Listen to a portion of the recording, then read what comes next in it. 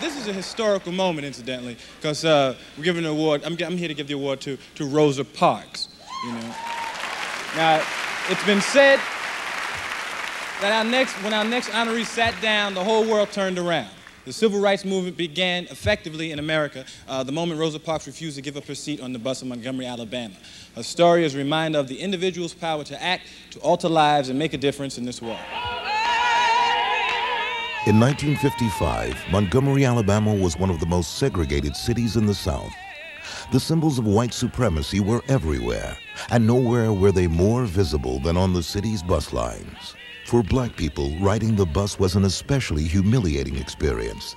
Forced to enter from and ride in the back of the bus, they were also expected to give up their seats to white passengers upon demand. On December 1st, 1955, Rosa Parks and 3 other black people were ordered to give up their seats to whites. Rosa alone refused. I didn't get on with the intention of being arrested. I felt that when he used the words, y'all make it light on yourselves and let me have those seats, that I could not see where it was helping me as an individual and as a passenger, or us as a people, to continue to give in to this type of treatment. Mrs. Parks was arrested and charged with violating the city's segregation laws. When she was thrown in jail, then everybody said, well, if Rosa Parks can't be treated right on the bus, nobody can be treated right on the bus. And she was the kind of person who had the total respect of the community. And they rallied around her and started a movement. We, the Negro citizens, have decided not to ride the buses in Montgomery until we receive some justice and until we get a hearing, even if it takes a year. Rosa Parks' arrest touched a sensitive nerve in Montgomery's residents. It united the community and focused its frustration. Black people refused to board city buses and became the vanguard of America's civil rights movement. White racists in Montgomery didn't sit idle. Rosa Parks and other boycott leaders were insulted, harassed, and exposed to constant danger. On December 20th, 1956, the Supreme Court order declaring segregation on buses unconstitutional reached Montgomery. The year-old protest against city buses is officially called off, and the Negro citizens of Montgomery are urged to return to the buses tomorrow morning on a non-segregated basis. The days of submission and accommodation in the South were gone. Black Americans were now boldly proclaiming a new day. Rosa Parks stood up for her rights as a human being and became a catalyst for change. Her act of courage was the spark that lit the fires of freedom throughout the South. Her life is a portrait of dignity. She is a woman who truly made a difference. Ladies and gentlemen, please welcome Mr. Robert Kennedy, Jr.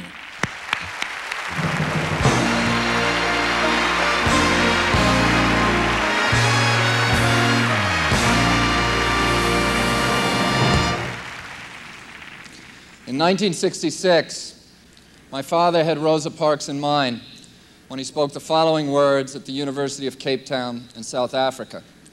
Each time a man stands up for an ideal, or acts to improve the lot of others, or strikes out against injustice, he sends forth a tiny ripple of hope. And crossing each other from a million different centers of energy and daring, those ripples build a current that can sweep down the mightiest walls of oppression and resistance. Rosa Parks ignited the flame that destroyed American apartheid and made this country a true constitutional democracy for the first time in its history.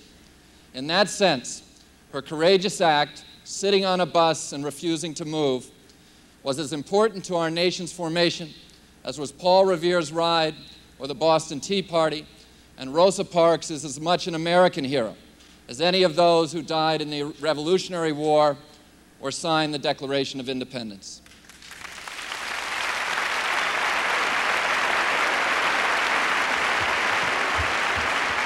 Ladies and gentlemen, it's a great honor to present the 1993 Essence Award to someone who in many ways made it possible for all of us to have an evening as dignified as this, Miss Rosa Parks.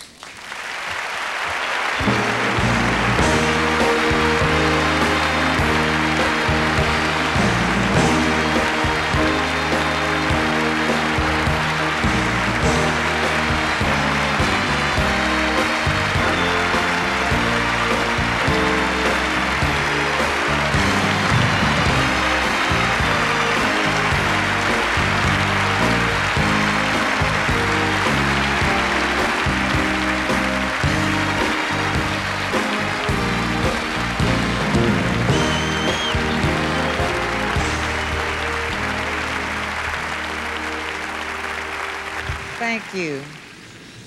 This is a wonderful evening. It's a long way from the suffering that we endured in Alabama.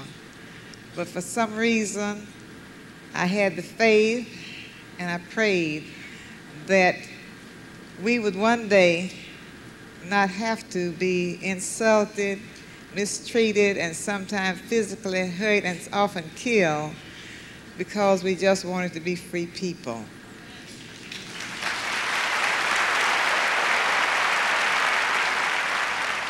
We were so very fortunate that young Dr. Martin Luther King Jr.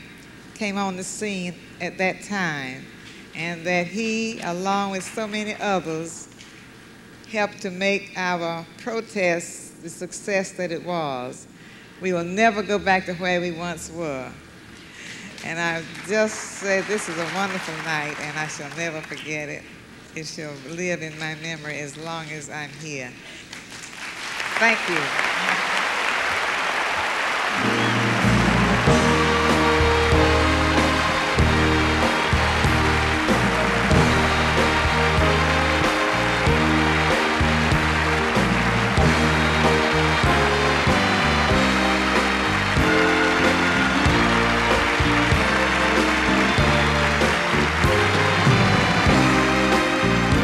Inspiring act of bravery has won you the respect and admiration of all freedom-loving Americans.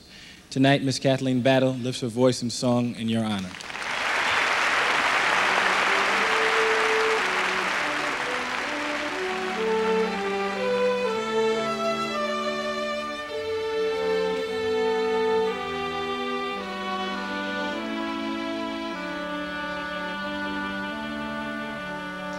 He's got the whole world in his hand. He's got the whole world in his hand. He's got the whole world in his hand. He's got the whole world in his hand. He's got the birds and the bees right in his hand. He's got the birds and the bees right in his hand. He's got the beasts of the field